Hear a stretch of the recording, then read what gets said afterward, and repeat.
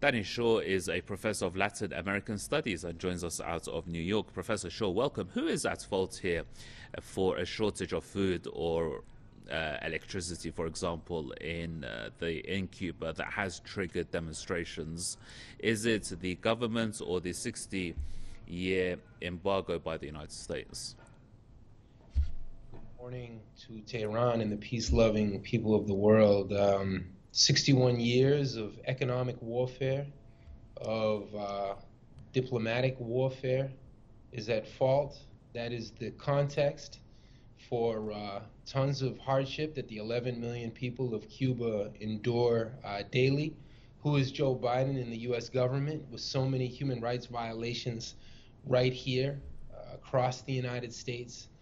Police brutality, an opioid, heroin epidemic of unprecedented proportions, mental health crises that intensify every day. Who are they to impose more sanctions and more economic warfare on the beleaguered people of Cuba who've been resisting empire? And that's really their crime. These sanctions, this latest round, has nothing to do with human rights and everything to do with U.S. fear of Cuba as a shining example for the entire global South of self-determination. Nevertheless, some in Cuba have directed their anger at the over the economic situation at the Cuban government. When a country is under such a tight blockade by the United States, as you have noted, that a blockade that has been denounced, I believe, 29 consecutive times by UN resolutions. What can the Cuban government do? The path forward for the Cuban people passes through Lima, Peru. It passes through Caracas, Venezuela. It passes through Beijing and Moscow and Tehran.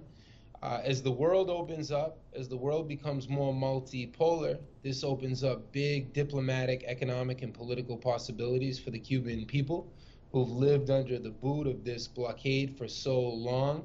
So with this official victory of Pedro Castillo in Lima, Peru, and across Peru, with the recent victory in Bolivia, as the Americas have more and more economic and political sovereignty, this will be incredibly good news for the Cuban people.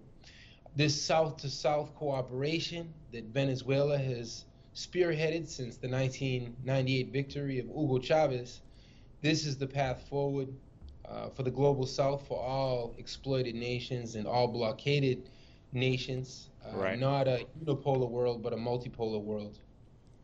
Finally, Professor, what do you make of the Colombian government and top U.S. ally in the region for criticizing or voicing support for the protests in Cuba that took place on July 11 and July 12? That's 2 days.